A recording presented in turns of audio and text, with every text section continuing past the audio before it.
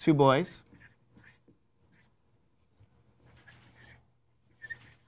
1 boy.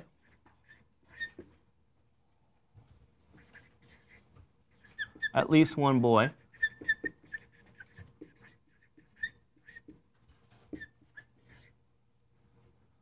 No boys.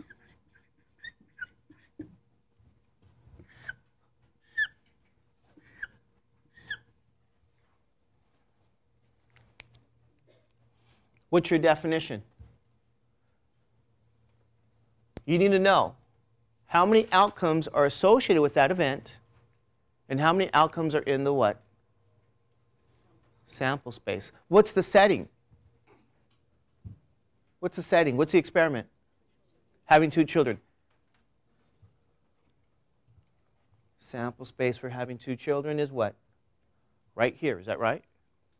Okay, we talked about that. How many outcomes are in that sample space? 4. Okay, good. So you know what the denominator is for each one of these questions? 4. So you're halfway there.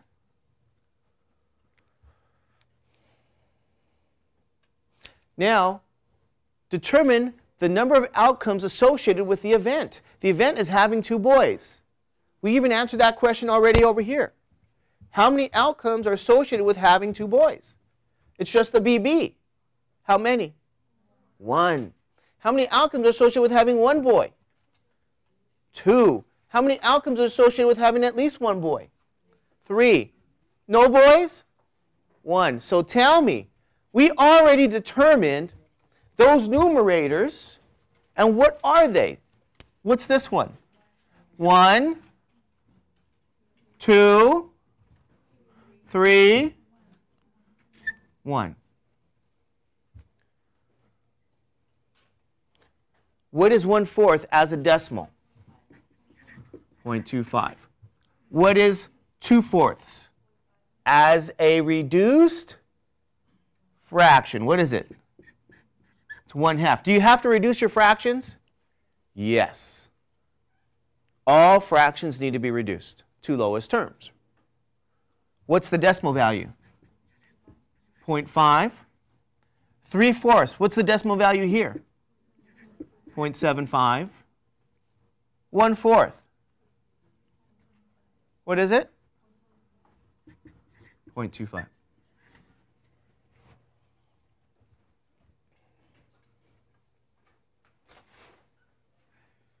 Okay? Anybody have any questions on what we just did? Are you sure? Yes? So we have to figure out the first step. That would be the first step, everything we did in the beginning, and then this would be the second step. Well, if they ask you a probability question, right? You're going to use your definition. So in other words, in your definition, you need to know what the experiment is. They're telling you the experiment. You're going to have to deduce the sample space. And more importantly, how many outcomes are in that sample space. And then for the given event, you're going to have to determine how many outcomes are in that event and count them.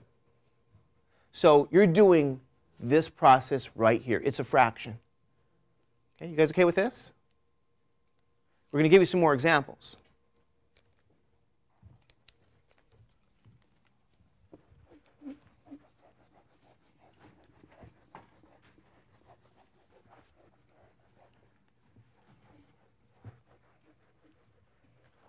For example,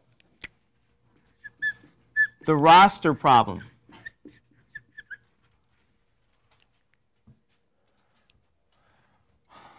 You're going to select a student at random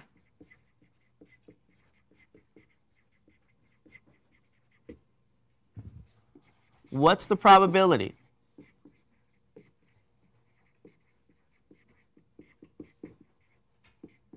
The student is, question 1, a male.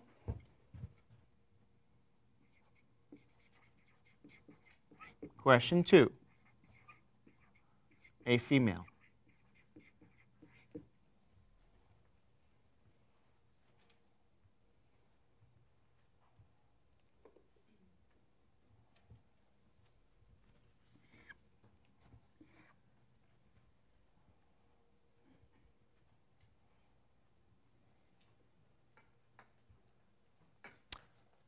I would say this is more of a Triola-ish type of problem, although they both are, because you might see both. But students look at this example and probability question, that's when they say, oh my God, I don't know what's happening here. Okay? So, what do you guys think? What's the setting or the experiment? They told you it's the roster, right? The roster situation. We already defined it for you.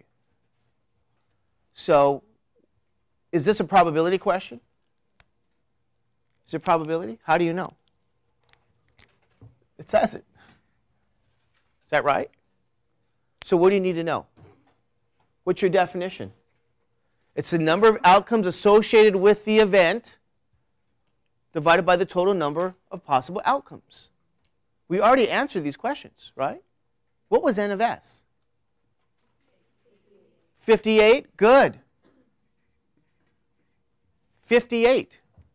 Why is that N of S? You're selecting a student from that roster.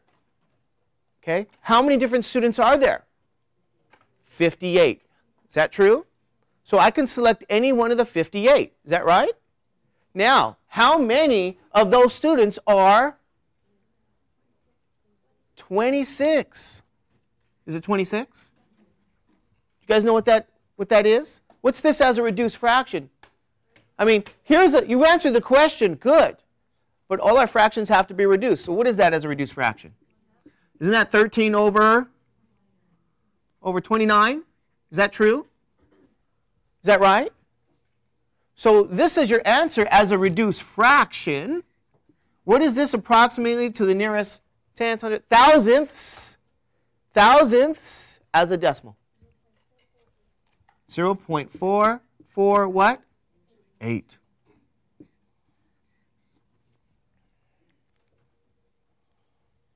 .448.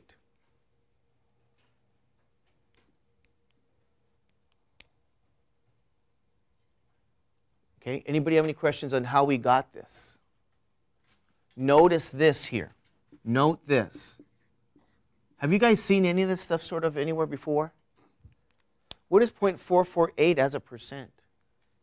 Remember, every decimal can be written as a percent. Every percent is written as a decimal. What's 0.448 as a percent? You want to know what this means? 44.8% of what? Of the roster of the class consists of who? Consists of males. Okay? Consists of males. This is the relationship between probability and that percent there. So in some sense, we could look at the roster and go, 44.8% of the class are males. So if I close my eyes and try to pick a student at random, the likelihood that it's going to be a male, since it's 44.8%, is the decimal representation, 0.448. That's a probability.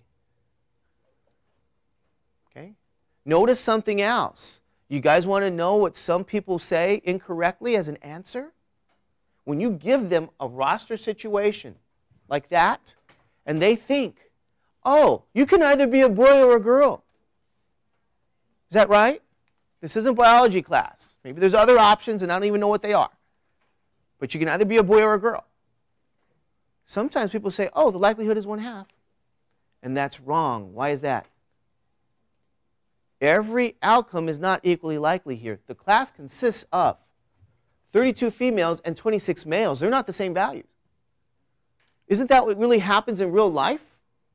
If we took a count here of how many males and how many females here, are we going to get an equal number? No.